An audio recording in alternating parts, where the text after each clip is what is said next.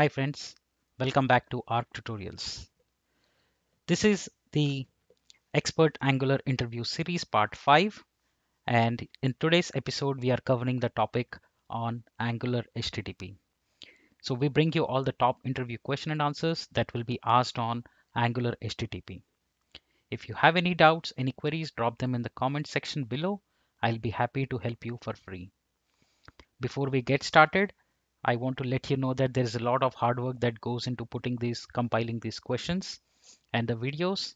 So please support me by subscribing to my channel and liking the videos. Let's get started with top interview questions on Angular HTTP. So the first question is, what is HTTP client? So almost all of front-end applications communicate with backend services. Now they communicate over HTTP protocols.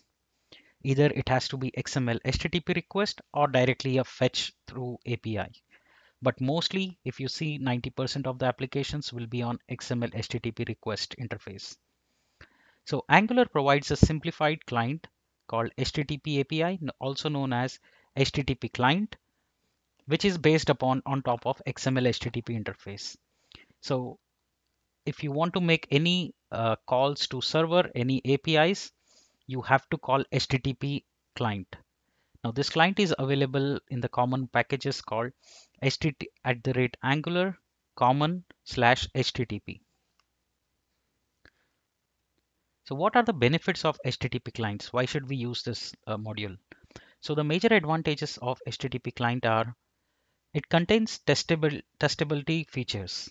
So you can basically write test scripts to mock the HTTP request that you're doing in your application. It provides request and response objects which can be natively used in your application. We can also intercept these requests and responses and process the data accordingly. It supports observable APIs and it supports streamlined error handling.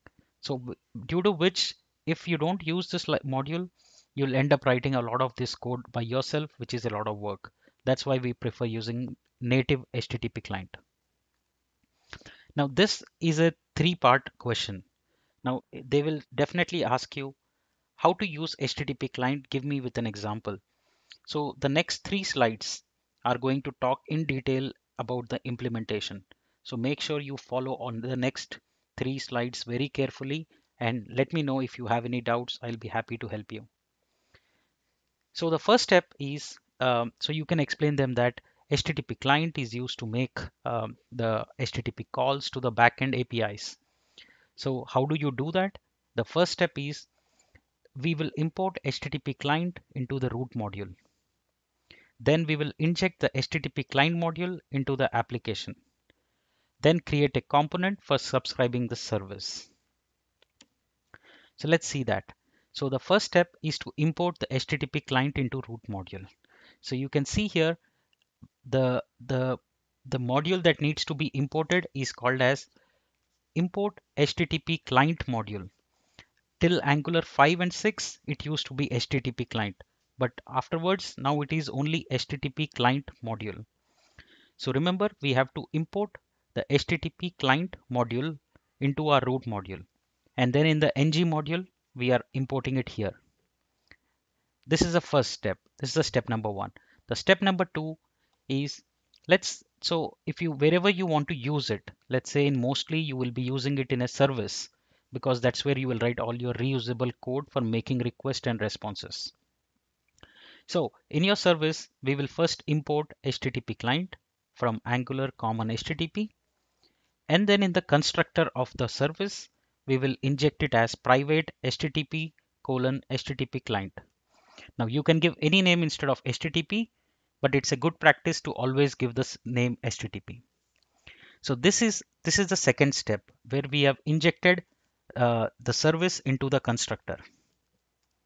Now the third step is to actually use it. So we can just say this dot get user profile and we are subscribing. So this is nothing but it's making a call. So if you see here in get user profile in the second step, we are calling this.http.get and we are passing the URL. So similarly, first we are passing the URL and it's making the HTTP call. in the third step where we actually call that particular method of the service, that is where will just subscribe to it, and using the HTTP, it will get us the response. So make sure you have gone through all the three steps very correctly, and remember to understand really well because this will be definitely asked in your interview.